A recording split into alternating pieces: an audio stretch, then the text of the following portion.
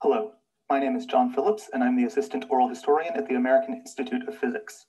Welcome to the fourth virtual Trimble Lecture of 2020 with Dr. Alexandra Hui, entitled Tests and Testing, the Case of Hearing and the Making of Modern Aurality in the Long 20th Century.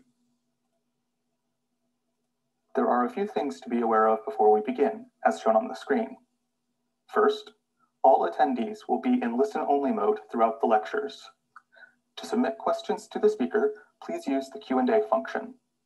If you are having technical difficulties, use the chat feature. Finally, closed captions are available for this lecture. To turn them on, click the CC icon at the bottom of your Zoom window. And now, a few remarks from our CEO, Dr. Michael Maloney. I'm Michael Maloney. I'm the CEO of the American Institute of Physics, and I want to welcome you to this Lyne, Starling, Trimble lecture series. This is part of AIP's focus on researching and understanding the heritage of the physical sciences, and most importantly for this event, promulgating that understanding broadly amongst our own community here at AIP. And frankly, since we've all been working remotely, also working to promulgate understanding of the history of physics broadly amongst the global community. So we really want to welcome you here to AIP. We hope you enjoyed this event, and we hope you will join us again at future AIP events. Next, a few words from the Director of the Center for History of Physics, Dr. Greg Good. Hi, I'm Greg Good, Director of the Center for History of Physics at the American Institute of Physics in College Park, Maryland. Welcome to the fourth webcast presentation in the Trimble Lecture Series for 2020. This is the 10th year of these lectures and 5 years since astrophysicist Virginia Trimble created the endowed fund that supports the lectures. In normal times, these lectures are live at the American Center for Physics. For now, they live entirely online on Zoom webinar and on the AIP history page on YouTube. Join us for 4 more lectures from November 2020 through February 2021. The Trimble Lectures represent the dedication of AIP's Center for History of Physics to deepen and broaden understanding of science and its social dimensions. This broader understanding for historians and writers begins with primary sources, from letters and hard drives to oral history interviews. The Center supports and encourages research through grants and aid, brings early career scholars together, and then brings fresh works to the public through the Trimble Lectures. AIP is proud to sponsor lectures by prominent historians, scientists, and writers with deep knowledge and interesting perspectives. Today's speaker, Alexandra Hui, is an associate professor of history at Mississippi State University and co-editor of the History of Science journal, ISIS. She has focused on music, sound, and the laboratory in her monograph, The Psychophysical Ear, Musical Experiments, Experimental Sounds, 1840 to 1910, in several articles, and in her co-edited 2013 Osiris volume. Her 2 current projects examine the co-development of listening and background music technology and how scientists listen to the environment. Today, Professor Hui will discuss tests and testing, the case of hearing and the making of modern aurality in the long 20th century. Welcome, Professor Hui. Thank you. It's an honor to be invited to participate in the Lyne Starling Trimble Lecture Series. I want to say a special thanks to the AIP staff that coached me through this new to me medium and format, and thank you to all of you for being present here in this attenuated form, especially when so many other pressing issues demand our attention these days.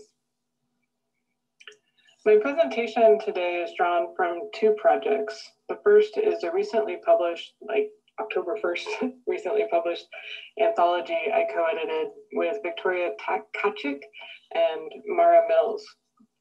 Through a series of essays, Testing Hearing, pictured here, considers both the testing of hearing and the testing with hearing to explore the co-creation of modern epistemic and auditory cultures, indeed the creation of modern aurality. So I'll talk a bit more about this, tests and testing in the history of science and technology, and discuss 3 case studies of the power of tests to standardize listening practices, train bodies, and generate new knowledge, ending with my co-authored contribution to this volume on the underwater ear. The other 2 main examples I'll discuss in this talk today, which are also hearing tests, very broadly understood, come from one of my current monograph projects, Sonifying Space, a history of the science of background music, in which I ask how the sounds of the environment and the listening processes of those that inhabit it shape knowledge about it and its occupants' experience of it. I ask how new perceptual systems co-developed with new environments. And to get at some of these questions, I focus on the co-development of background music. So here I mean environmental music, elevator music, Muzak.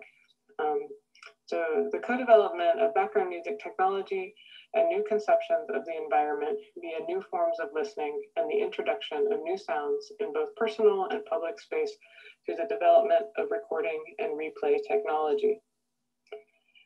And since I am a historian of science, I am especially interested in the role of scientific ideas and objects in the changing understanding of built sonic environments.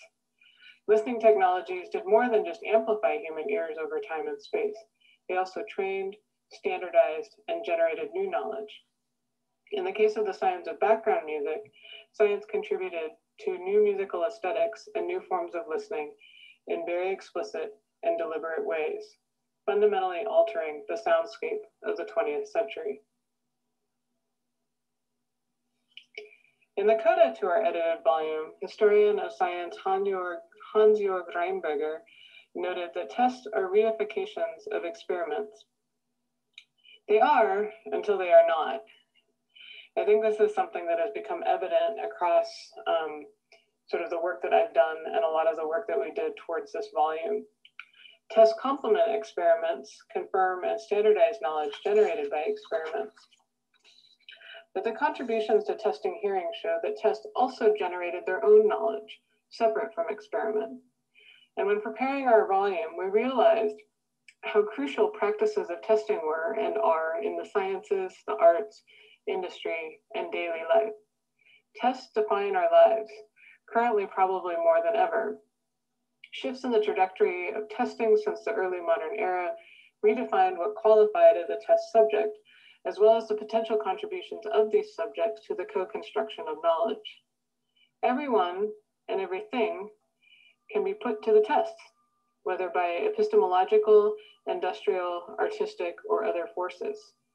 And our volume argues that testing became an enduring and wide-ranging social practice in the modern period. Individuals engaged with tests from the moment they are born. Tests are built into daily lives with astonishing pervasiveness. Testing is a cultural technique comparable to other key techniques such as writing, reading, painting, experimenting, seafaring, and filtering. In the history of testing, hearing took on a decisive and dual role of test object with sort of an enormous range of hearing tests being developed, and test instrument for the testing of human health and skills, materials, technologies, spaces, environments, all with hearing. This long interrelationship of testing and hearing, testing of and testing with hearing, our volume argues, was responsible for the co-creation of modern epistemic and auditory cultures. So the testing of hearing proves to be one of the richest sites for historical inquiry into the epistemic power of tests. The education of speaking and hearing citizens, the development of telecommunication tools, and the optimization of public spaces and the multimedia arts encouraged the proliferation of hearing tests, as well as the invention of new procedures such as screening. The modern scientific and popular understanding of hearing, the practice of hearing itself, reinforced through standardization and training, co-developed with such testing. Hearing no longer exists without audiometry, for example. Tests were and are not only disciplining, normalizing, or objectifying tools, but also indices of complex epistemic dynamics and of disciplinary negotiations between the natural sciences, social sciences, humanities, arts, and industry. Forms of hearing were normalized and at times standardized. Tests, too, were normalized and then applied to new and different epistemic problems, often with curious results. So hearing tests, we argue in our volume, have not only redefined modern hearing, but they have also altered the very meaning of the test and the academic fields from which they emerged. So again, hearing tests have epistemic power. Okay, so we've laid all that out. You want to have a party? You want to have a mood change party? You have to say yes. I realize that this is all just sort of a black screen, but pull out a sheet of paper. I don't know if I'll ever be a Southerner, but I live in the South right now, so let's do a little historical reenacting. Here's your hearing test. This is a mood change test form. The Edison Phonograph Company encouraged consumers to fill out these either individually in their shops or at home alone or at mood change parties. So we're going to have a mood change party right here over Zoom.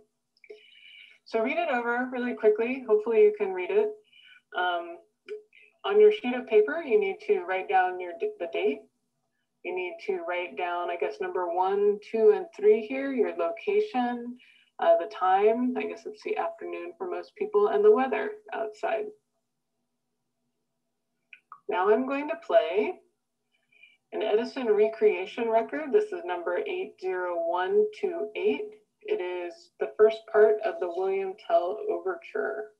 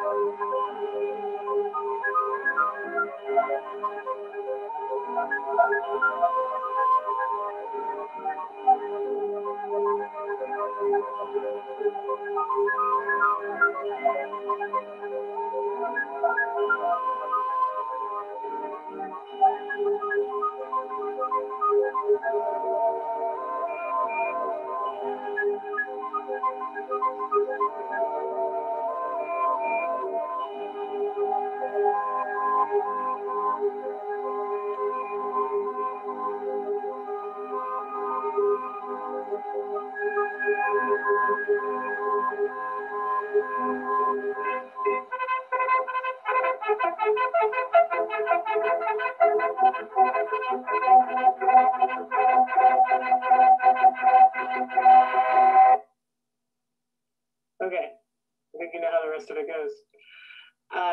Now let's turn to 4, 5, and 6.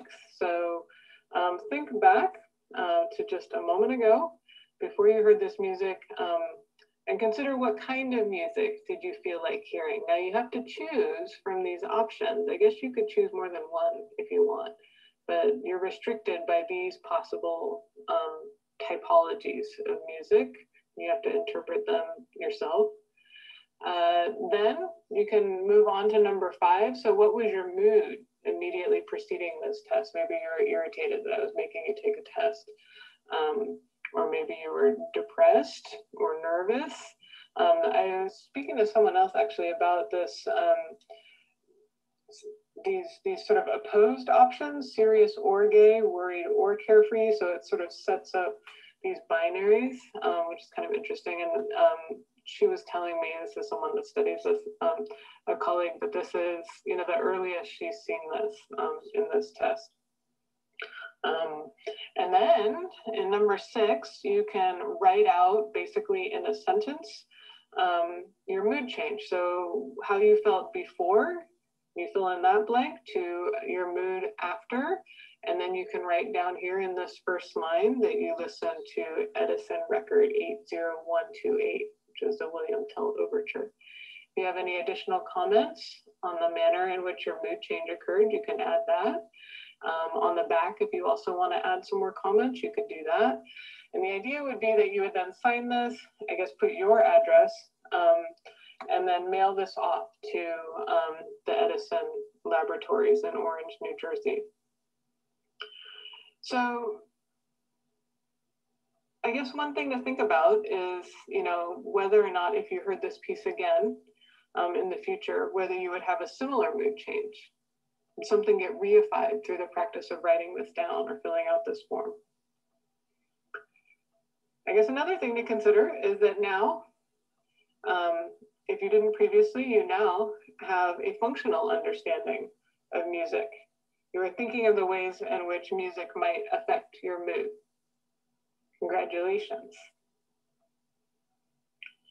In 1914, so I'm going to give you a little more background on this, this test itself and where Edison went with it. In 1914, the Edison Company, seeing value in large-scale marketing schemes aimed at cultivating new forms of listening in the public, launched a program of what they alternately termed demonstration recitals, tone tests, and recreation recitals. And building on the success of the demonstration recitals, the Edison Company approached Walter Van Dyke Bingham, who was then the director of the Division of Applied Psychology at the Carnegie Institute of Technology. He's probably best known for his role in developing early IQ tests and job placement tests. In 1918, the Edison Carnegie Music Research Program was given $10,000 and a set of Edison recreation records to study, quote, the psychological reactions which definite forms of music produce in the human mind, end quote. And among other activities, the research program performed a series of lab experiments in which musical individuals practiced in introspection. This is sort of a self-witnessing technique in experimental psychology at the time. These individuals gave their emotional responses to various recreation records. And the results of these experiments were then used to develop this mood change chart. The mood change test, or mood change chart, was a grand experiment. Again, this was distributed widely. The public was encouraged to participate. Here you see an advertisement. This is William J. Burns' Celebrity Private Eye.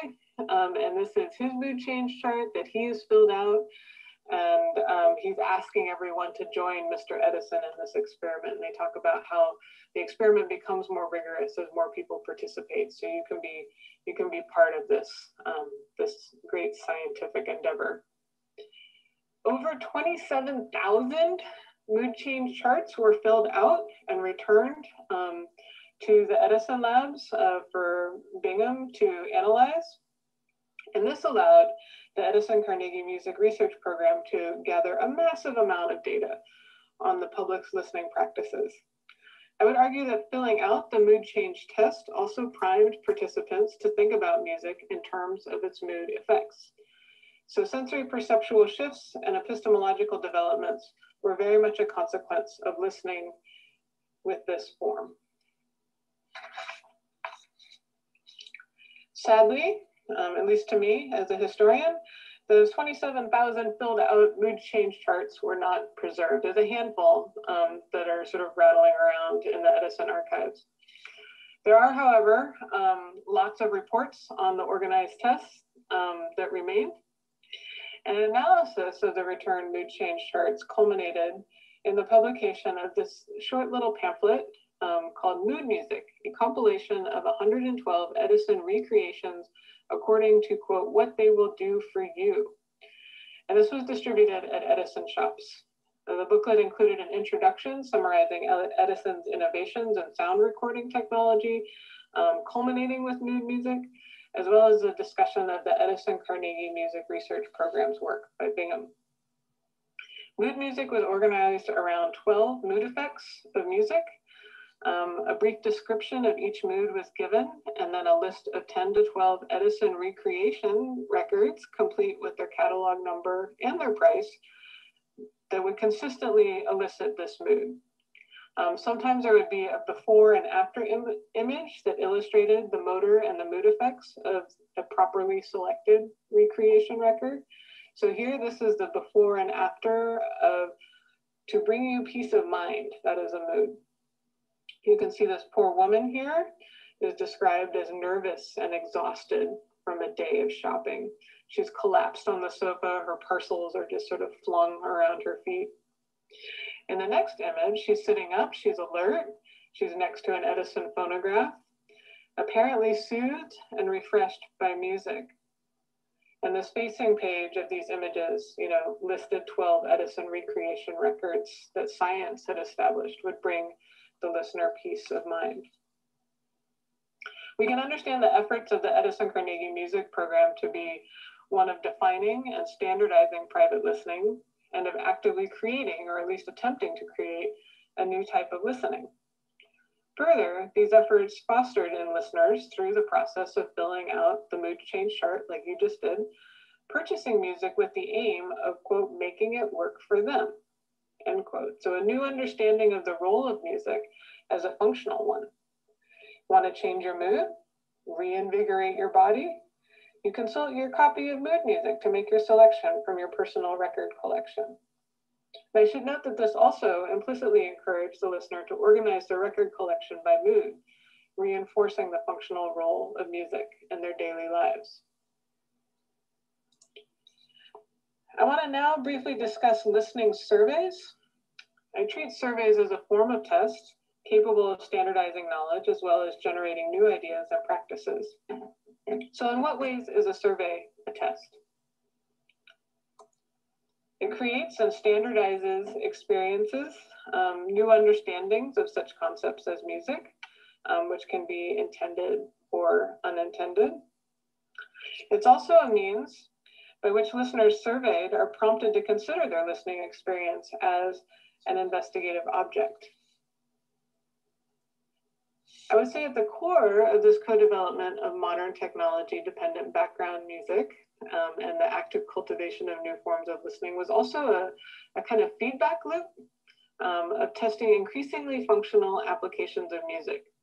From psychological experiments to surveys to the recommendation algorithms of contemporary streaming music platforms. And I think related to that, a real kind of like ambivalent acceptance of such applications by listeners.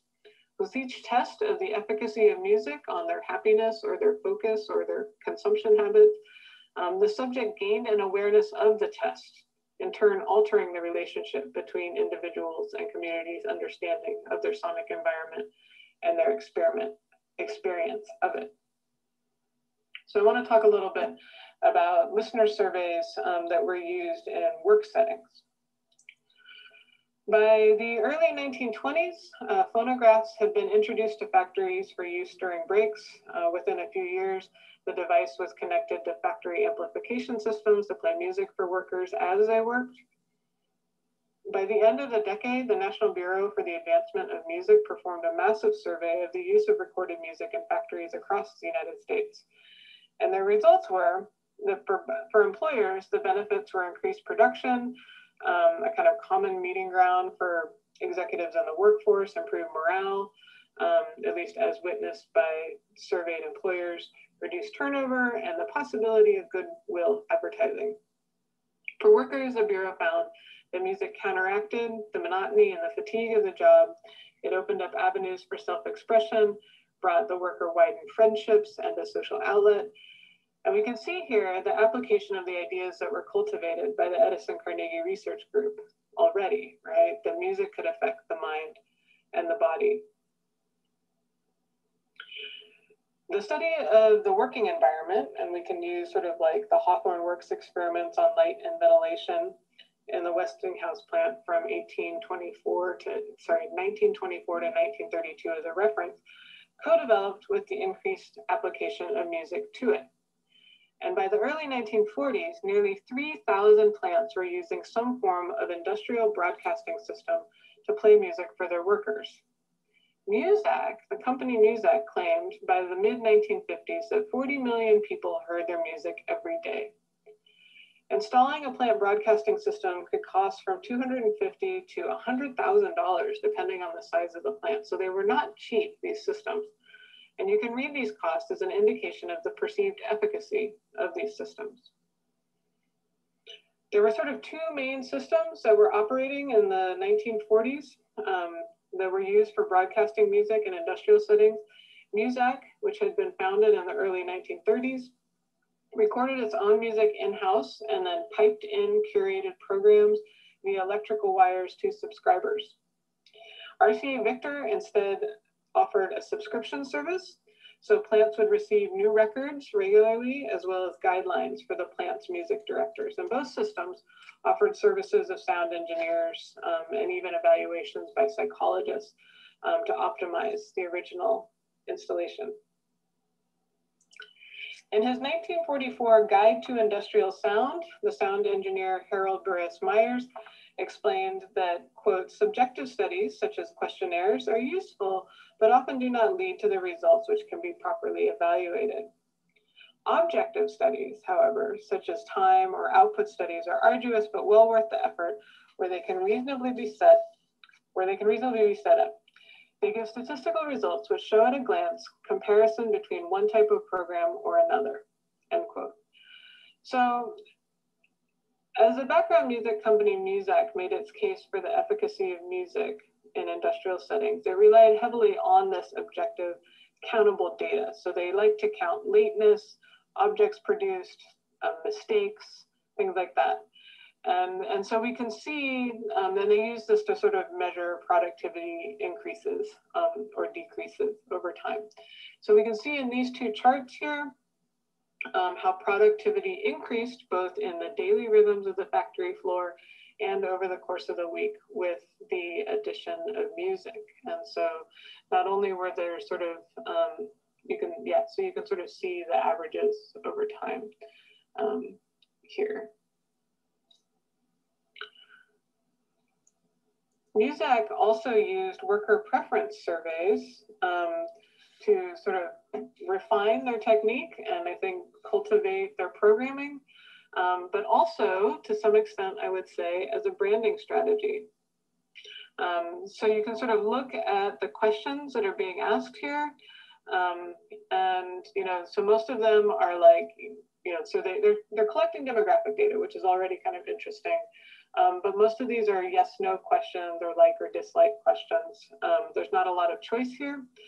And you can think about how a worker might look at this, and they're sort of reading through this, they're thinking about music that they like, and then they're being asked how music affects their mind and body, and they're sort of thinking about it. They fill out the form, they might consider their answers, they might turn in the form, and then hear music over the loudspeakers and think again about the form and whether or not their answers, is this music truly relieving my fatigue? Or then when they are fatigued, consider putting some music on in their own home. So again, in this way, listening with a form, with a survey, a test, this test introduced the possibility of, and then in turn standardized this understanding that music could be functional for the worker. And not only that, but it was Muzak, not music, that was effective, right? So you see here, Muzak makes my work more enjoyable, yes or no. I wish the music would be stopped immediately, yes or no. So Muzak's trying to distinguish what they offer from just plain old music. These are attitude, like a sort of music preference survey that was put out by RCA Victor. They instead encourage faculty managers to use their industrial sound system to kind of showcase individual workers and highlight their individuality and their personhood They should have them come into the control room and sort of perform over the loudspeakers for the entire factory, or the music director should host like a quiz or something weekly, and certainly the manager should, sort of give little speeches. And this was, RCA explained, the best way to demonstrate the humanity of the factory executive. He would show, he was always a he, showed that he cared about his workers with sound. Built into this management strategy was the assumption that the workers were actually listening. But it was also through the workers' surveys as tests that individual tastes were reported to listening management. And I think that this is kind of a central feature of the RCA Victor industrial sound system. There was a mechanism through which management could improve morale by embracing the workers as individuals that had specific tastes. Again, this was, done through sound. It was only possible via sound. So here's another sort of industrial music request card. Here you see some women, requesting music. Down below this is from some coverage of this one factory in their sort of internal newsletter. This factory uses the loudspeakers also to perform this kind of wolf call. So if anyone shows up late, they get kind of singled out through the loudspeaker system and shouted at, apparently. And so here, I think we can think about the way in which the RCA plant broadcasting system of management, engagement, and worker music requests attempted to create, and it's hard to say if this is deliberate, but it did, I think, create something like a pan-acoustic listening system. So everyone is assuming that everyone is listening. And as a consequence, there's a lot of, self-disciplining and better worker performance. These surveys established essential tension in the larger narrative of increasingly deliberately sonified spaces. How is the knowledge of the mood effects of music commodified and peddled first to the individual listener and then to the individual that wanted to control multiple listeners? So really, what does music do for me to others? By testing their listening population via survey, the collaboration between psychologists, sound engineers, fledgling music industry, both device and recording, revealed their functionalist goals to their form listeners. In doing so, it prompted a general understanding that music could have direct body and mood effects. It also standardized the associations between specific pieces and specific moods, and potentially weakened the efficacy of the data gathered, prompting a need to develop new and more precise sound products. The feedback loop cycled into a cynical arms race of sorts, and was also expanded out from the individual to captive and seemingly free aggregations of people through the combined efforts of scientists, marketers, and management. And finally, an examination of the use of surveys and industrial music systems of RCA Victor and Muzak to communicate to workers that management was listening to them. That is, where there were speakers, there were also microphones. So through an auditory panopticism of sorts, the modification of the environment, here I'm gonna jump through that a little bit.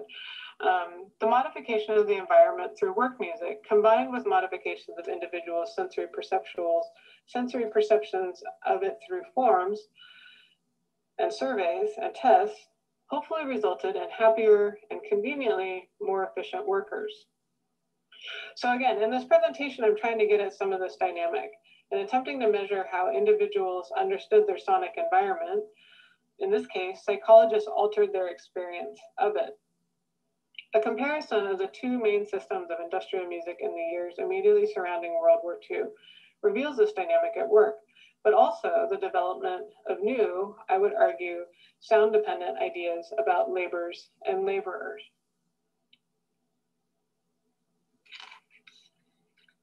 Music facilitated work, music itself worked. The regular use of worker listening surveys also reinforced ideas about functional music in workers' minds, altering their subsequent experiences of both the tests and the applied music. Muzak created a new kind of labor, essentially. This is an argument I make somewhere else. Music or sound granted workers individuality, personhood in the case of RCA Victor system. So you have a new kind of laborer, I would say. And also, metaphorically, but also functionally through the circulation of these surveys, these tests, there was a sort of demonstration that management was, quote, listening. And here, I think, we're really only one step away, and certainly less than a decade, from a pan-acoustic system in which the devices that make sounds also collect them. So again, where there were loudspeakers, there were microphones. These previous case studies illustrate the implications of the science and technology of background music for the public. In this last case study, I want to show how testing hearing fueled the development of a new field of science, among other things. So let us turn briefly to the testing of non-human and maybe even post-human hearing. In our contribution to testing hearing, the edited volume, Lino Camprubi and I examined the transition from a secret epistemology of error to the open practice of marine bioacoustics via Cold War sonar testing and training protocols to show how sounds that were silent to human ears remained exceedingly, existentially even, meaningful to humans. For humans, listening down into the ocean is a profoundly technological experience. The difficulties for the unmediated ear to make sense of sound underwater rendered the ocean a mysterious and sonically ambiguous space. The hydrophone provided the means for the technological hearing of the oceans that would put an end to this imagination. But it did so only in the context of war and then potentially marine biology later. During World War I or World War II and the Cold War, submarine warfare triggered military interest in underwater sounds of any origin. Marine biologists contributed to the effort by helping identify the myriad of sounds that could hinder detection of an enemy vessel by sonar operators. Shared technologies and goals meant shared forms of listening. Sonar men, and they were always men, and marine biologists heard the ocean the same way. Then, as they began to listen to different sounds and listen for different sounds, their ears began to diverge. The hydrophone, as this sonic technology came to be called, gained increasing attention during World War I, although the actual detection record of hydrophones in that war is a little bit dubious.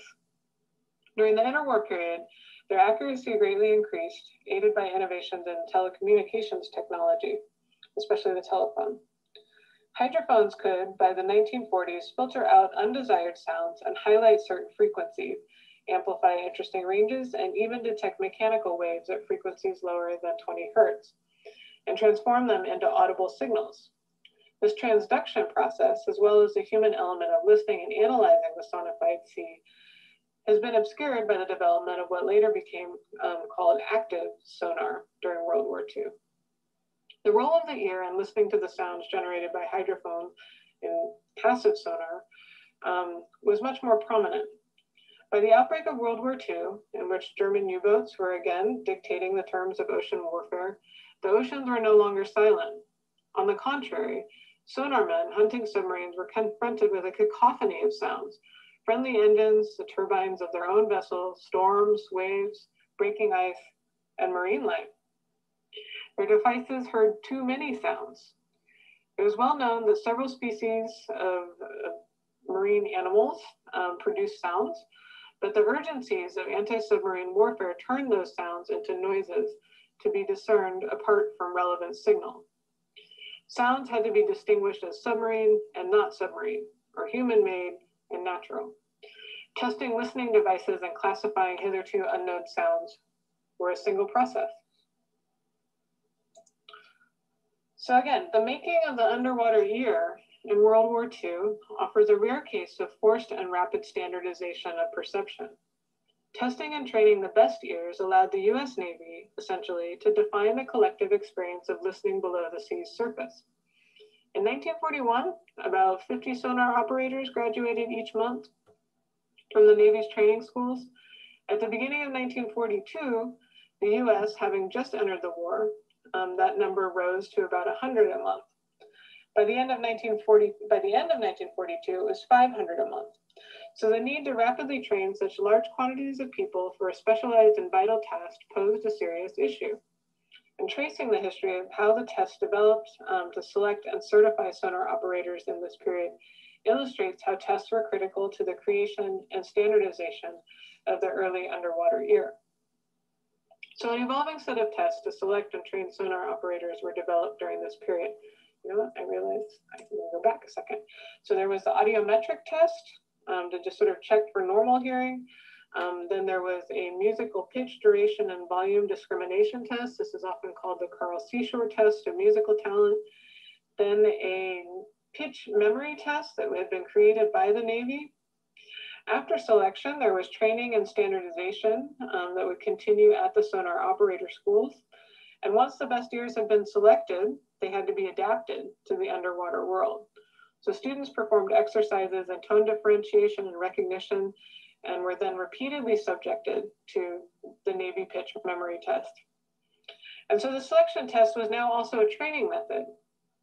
Interestingly, they continued to use this test, and they would use it to then test the performance of the test itself. And over the next couple of years, the Navy pitch memory tests were repeatedly modified in the hopes of rendering better underwater ears. The most important part of sonar operator training was learning to recognize sounds specific to the oceans. So from 1942 to 1945, the US Navy produced something like 13 manuals and 5 albums with recordings of some of the sounds sonar men would be expected to experience. These records varied from individual sounds, so a propeller, a cargo ship, a snapping shrimp, to a more realistic cacophony of several sounds with, say, like an enemy vessel or a sperm whale tucked in there. So prospects were taught to distinguish, recognize, and memorize the relevant sounds. This was done through repetitive listening work. So we can think about technologies such as loudspeakers and recordings made it possible for the thousands of sonar operators to trainees to hear the same sound. Training records, manuals, and tests made a collective listening experience of, say, like a croaker, a fish, possible, in part because the records, manuals, and tests, through their limited examples, circumscribe the sound of the croaker. So it's also defining specific sounds. So the underwater sounds and the underwater ears were co-created, standardized, made reliable, and mobile. Most of these recordings included a final test we're going to do in here to assess whether students had acquired the required listening skills. So in these tests, 8 to 10 sounds were played in a row, and the prospects were asked to identify them. Animal and man-made sounds recorded through hydrophones were now testing human ears, and by extension, testing the Navy's anti-submarine warfare defense system. The tests also provided data for researcher studies of perception through psychophysical methods, asking questions. They would follow up, asking questions about hearing pure tones against background noise, the ability to maintain attention under boring or stressful situations, and the perceivings of sounds, the perception of sounds of very short duration. Okay, so this is a sonobuoy training recording. And if this were a real test, you would actually need to identify each of these. But right now we're just gonna, you can just think about whether it's a submarine or a not submarine. And as we go through, I'll tell you what they are.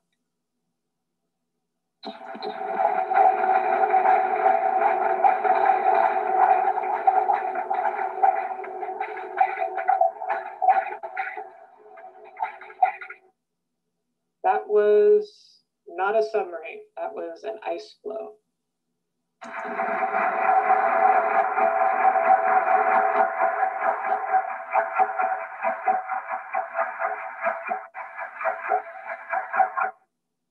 Sounds kind of mechanical, but it is also not a submarine. That was a cargo ship.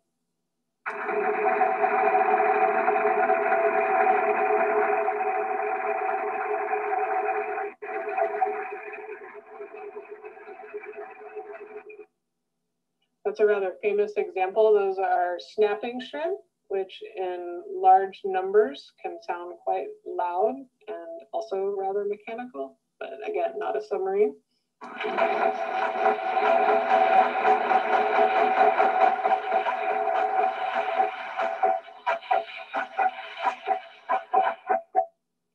That was a sperm whale.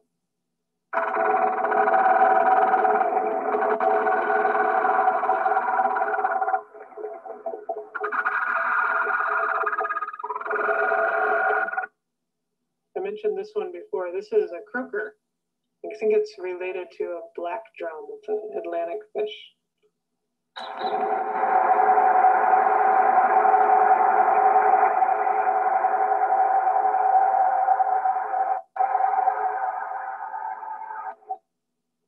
That was a submarine. It probably sounded familiar from all of your Cold War movie watching. Here's one more.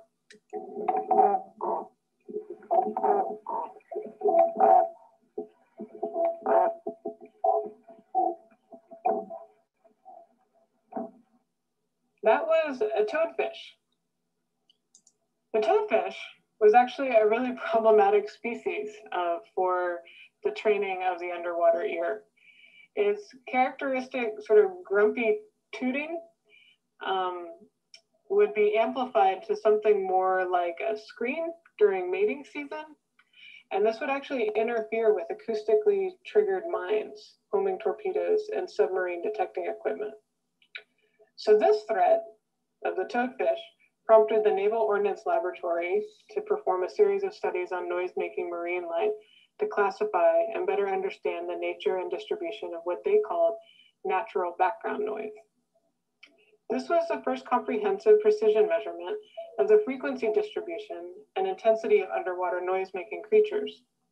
The research program was extended over the years and produced not only the highest intensity recordings of underwater background sounds ever made at the time, but also the first documented recordings of several species of noise-making fish. Eventually, this led to the creation of reference files of underwater sounds that could be compared to recordings of unknown sounds in order to determine whether they were human-made or not. The sonification of the ocean co-developed with new biological knowledge and technologies of submarine detection. In our contribution to testing hearing, we go into much more depth about this divergence of the underwater ears, the sonar operators versus marine bioacousticians. So I would sort of recommend you take that book up if you are curious about what happens. So the test for the underwater ears, testing the underwater ears, I think some conclusions that we draw from that is that the tests were malleable. They were full of meanderings and loops. Intake tests became training tests, became indicators of the need for new and different tests. Tests also opened the way to new bioacoustic discoveries, such as the deafening sound of large numbers of snapping shrimp. These tests also made commensurable the different realities they checked against one another. By deploying the ear to test the hydrophone and the hydrophone to test sound classification, tests laid the basis for new epistemes of underwater acoustics. Finally, tests played a crucial role in producing the new ontology of the noisy ocean. So testing played a recursive and reinforcing role in the development of the underwater ear in the years during and immediately following World War II. The demands of submarine warfare motivated the rapid development of new technologies and new listening skills. In turn, sounds never before heard by humans were defined, classified, and standardized. The ocean became noisy. As both the nature of the Cold War and the goals of biology shifted, the ways to listen underwater multiplied. Onboard sonar monitoring, global SOSUS arrays, spectrograms, conditioning behavior of humans and fish all push, or test really, the limits, role, and understanding of the underwater ear. Making the oceans audible for humans was much more a transformation process than it was a discovery. And I think this point is further underscored when we consider the frequencies outside our auditory thresholds that populate the ocean and are only rendered audible through modern technology. There is some anthropocentrism in calling certain mechanical waves infra or ultra sounds, since the designation only exists in reference to the human listener. This nevertheless reminds us that while sounds, in order to be heard, require subjects to exist as such, there is no need for these subjects to be human.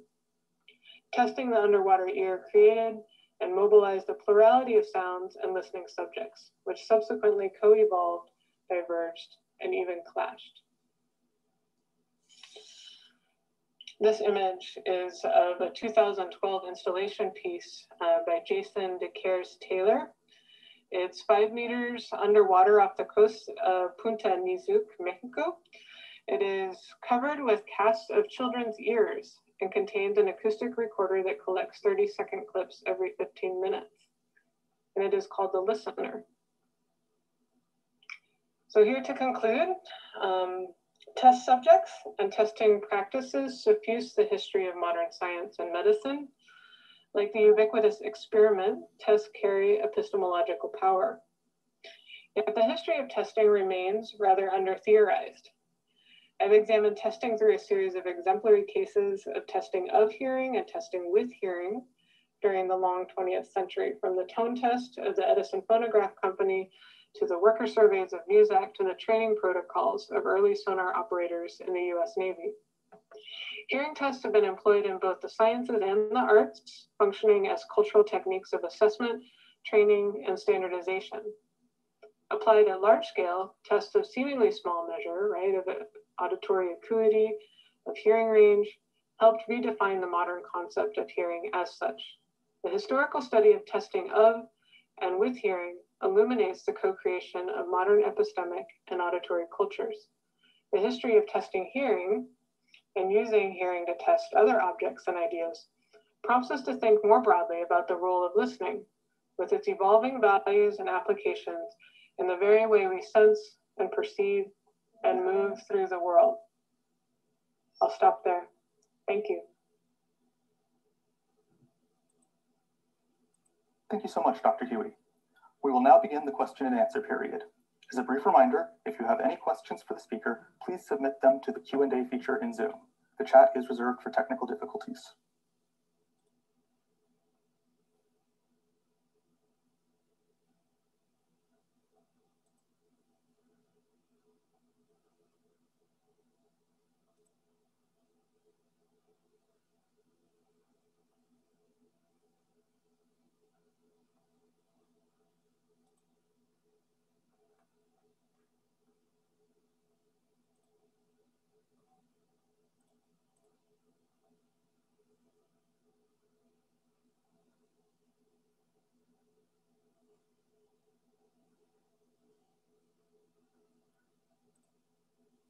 Okay, Dr. Hui, are you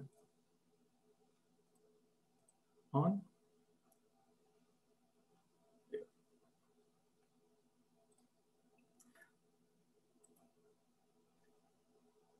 Hi, yes. Hi.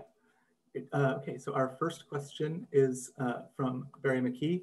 Is Taylor's underwater listening post available online? That is a good question, and I have no idea. I imagine if it was installed in 2012 that it probably doesn't exist anymore, but it may, I mean, I assume it was maybe taken down, but it's possible. I hadn't even looked into it. I think that originally the idea was that it would sort of broadcast this in some form. It wasn't simply collecting these sounds. But yeah, I don't actually know much more about it. I found it a really captivating image, and just sort of the idea of the art piece I thought was really compelling. Thank you. Can you say something about training, testing, and standardizing of other phenomena and observation in World War II? Radar, weather observation, calculators, things like that. So I don't have a super complete answer to that question. This is actually more Lino's area of expertise. I was like the marine bioacoustics person on the team. But certainly there were similar protocols, and you have to think that most of these were done through the military. I think the weather monitoring systems were also run through the military at this time. So yeah, so radar and weather monitoring were certainly, I think, part of a similar kind of rapid ramp up mass testing and training system. And this was part of why we were so interested in this period, because it was applied to so many people so quickly and over such a short period of time. And it sort of had all the weight and the money of the US military behind it. I think back on one of these slides, I can even pull it up. Let's see if I can share my screen competently. And here we go. Maybe I need to be allowed to do this. So on my list of tests that were sort of used during the, sorry, I'm trying to like look at it, and maybe whoever can moderate this can give me screen sharing privileges. But during the sort of list of different types of tests that were used in the underwater ear training, one of the ones that was listed that I didn't talk about, so there was, you know, the audiometric test, there was the seashore test, there was the Navy pitch memory test, and then there was this kind of like musical sort of stratification test that was used. And this was kind of a test that was implemented out of desperation, because they had to, you know, they had like sailors on ships, and ships needed to head out to sea, and they still hadn't identified who would be the sonar operators. So they basically surveyed everyone on board and asked them, do you have any musical training? Did you used to sing or play an instrument in the band? And if so, you're now the sonar operator. And so there was also this kind of very quick and maybe not so rigorous test that we thought was interesting, because it just sort of assumed that musical skill translated to good sonar listening skill, which it's, you know, debatable whether or not that was necessarily true. Great, thank you. I have another question from Paul Ginnessy. Recently, it's been found that whales and dolphins have changed their vocal range to be heard over shipping transportation noise. That's changed again during COVID because the traffic has dialed down. Were similar changes discovered during World War II in terms, and the sonar operators picked up on that? So that's an excellent question. And I think for the most part, they couldn't collect that data on a scale that would have allowed them to make that judgment. So the SOSUS array wasn't a sort of setup until, I think, what, the late 60s or so. I know that marine bioacousticians use it now, actually, to help track locations of whales. There's some collaborative work that's done with the US Navy. And it's amazing. I've talked to some of them, right? And they couldn't go into details, but, you know, because it's classified information, but they could locate, you know, like from Newport News, they could locate, you know, the location of a right whale up in Newfoundland, right? And so they, you know, there's a sort of incredible amount of precision. And they could also, there was some collaborative project that was being used to monitor whale presence in shipping channels near Boston. And so if there were whales there, then they could ask, you know, the boats to slow down so they wouldn't hit them. Now, in terms of the sound that's being generated and how that affects whales, I mean, that was very obvious, I think, by the time they were using the SOSUS data. Before that, I don't know if they necessarily saw the correlation. Now it's pretty clear.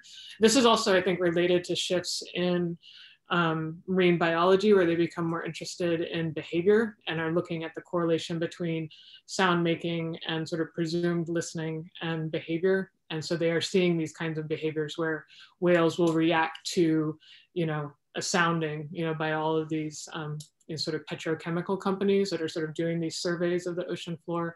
It's quite obvious that the whales are reacting to that, and they can see all of that in real time now. So does that answer your question? Yeah, I think that sounds like a good answer.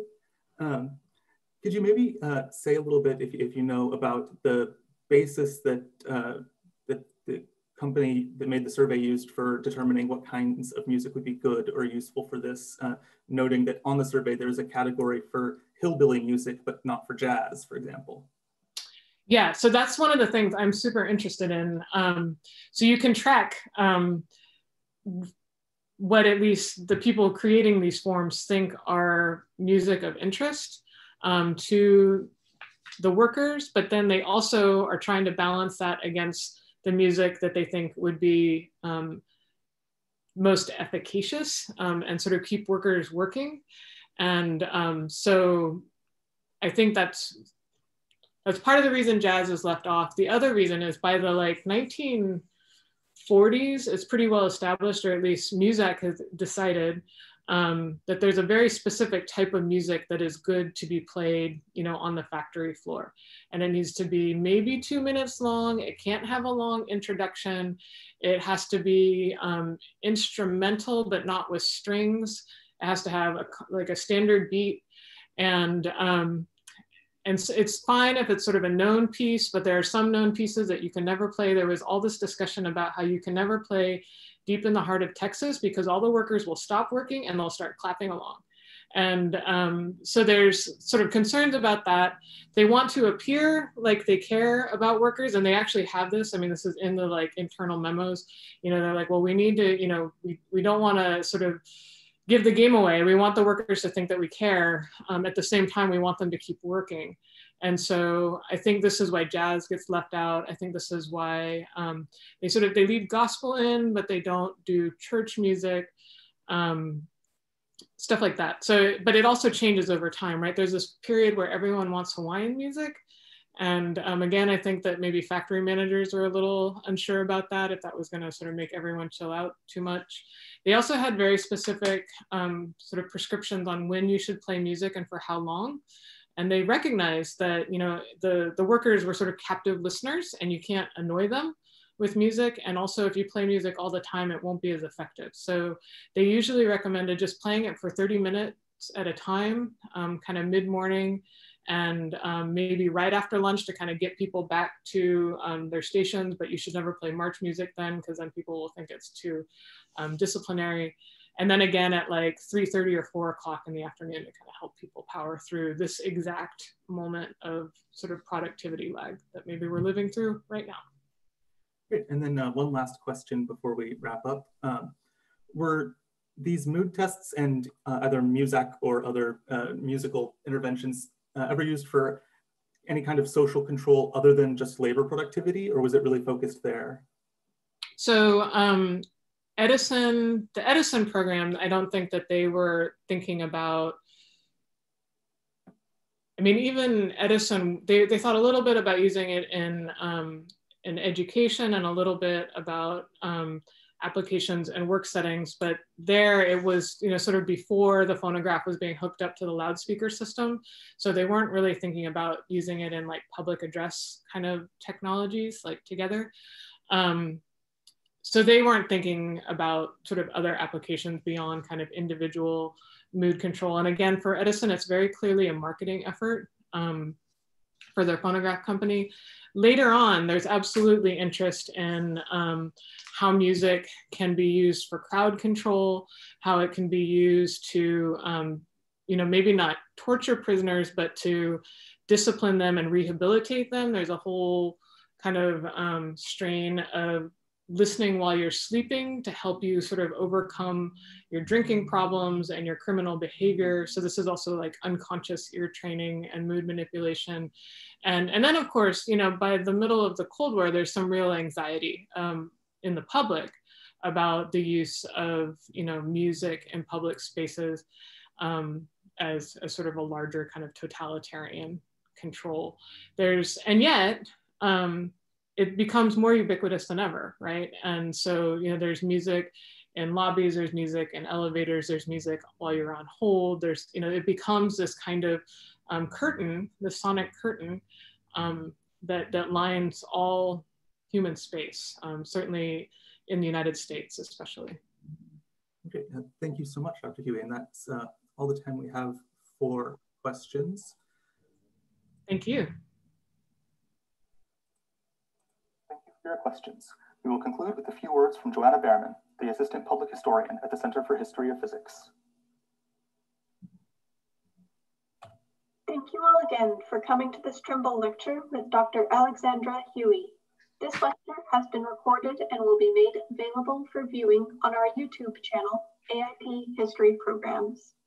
For updates on future Trimble lectures, you can follow us on Twitter or subscribe to our email list on our website. The next Trimble lecture will be given by Nancy Greenspan on Wednesday, November 11th at 3 p.m. Eastern Time. Her lecture is titled Atomic Spy, The Dark Lives of Klaus Fuchs. We hope that you'll join us then.